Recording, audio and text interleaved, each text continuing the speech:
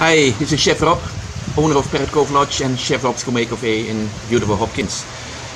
We recently made some investment in renewable energy. We put electricity, solar panels and solar water heaters. Reason being, of course, after the COVID, we have to watch our costs, we have to watch our overhead, and we're looking for ways to reduce our overhead. So investing in this, it's really recent. We just have it running for a couple of months now, but we've seen drastic reduction of our electricity bill already. So that really helps us to stay operational. Long term, we hope to pay this investment off in about 5-6 years time. We invested about between $80,000 and $90,000 in it, and it should pay back itself in time. So I would encourage everybody to do it. 2 reasons. Number one, of course, saving of energy, reducing our electricity bills and butane bills. Number 2, guests love it. It's a great marketing tool. People love to see that you care about the environment you're in, and we have to take care of our earth, of course.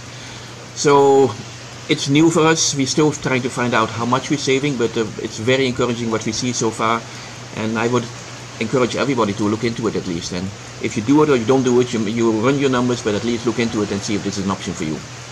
Thank you. I hope you enjoy the DFC forum, and I hope to see you soon in San Pedro. Let's have a beer together. Cheers.